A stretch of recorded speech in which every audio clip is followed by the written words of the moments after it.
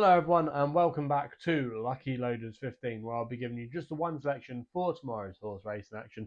Before I get into that, just want to say apologies for not doing a video for today's racing. I was just really busy last night, didn't get back till quite late, had a couple of commitments in the evening to do, and yeah, just unfortunately wasn't able to record. But yeah, I've got one selection, like I say, for you for tomorrow's racing. I thought it was quite a tricky day, to be honest with you. You've got the likes of Ascot, Catterick and Chepstow, but I just didn't think there was much value to be had out there. So I've gone to the evening action at Kempton on the all-weather, and I found one here that I think could definitely run well at a big price. It's going to be my nap, and that's in the 7:45. That is a horse called Rhythm and Rock for David Egan and John Butler, currently available at 25 to 1 with Bet365. I'm going to recommend a 1 point each way selection here. Now, the horse at the top of the market is the Godolphin horse, who's currently 8 to 13 on.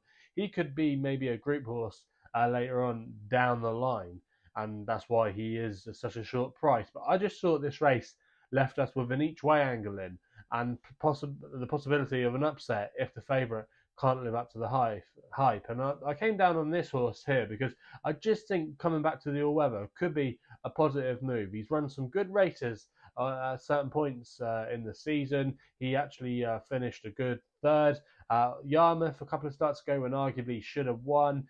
Threw in the stinker when I remember putting him up here at Ascot. But then he bounced back to form at a big price last time out when he finished in fifth at Haydock. I don't think that was a bad run at all. Really deep ground. But I think, like I say, coming back to the all-weather could be a positive move. He actually won on his last start on the all-weather over this course and distance, so we know he handles the surface absolutely no problem. I think a mark of 88 is definitely within his circumference, and he can go well here. Not a bad draw as well tomorrow. Still 5. David Egan returning is a massive positive for John Butler. Actually won on this horse last time, ran over the course and distance. Only a couple of starts on the all-weather. I just think there could be a bit more to come returning to the artificial surface, and he's a big price if the favourite doesn't live up to all the hype. So yeah, it's going to be my selection tomorrow, 25 to 1. John Butler's been having his best ever season. He's obviously known as a shrewd operator, but yeah, I think this horse could definitely outrun its odds at a big price and could be there or thereabouts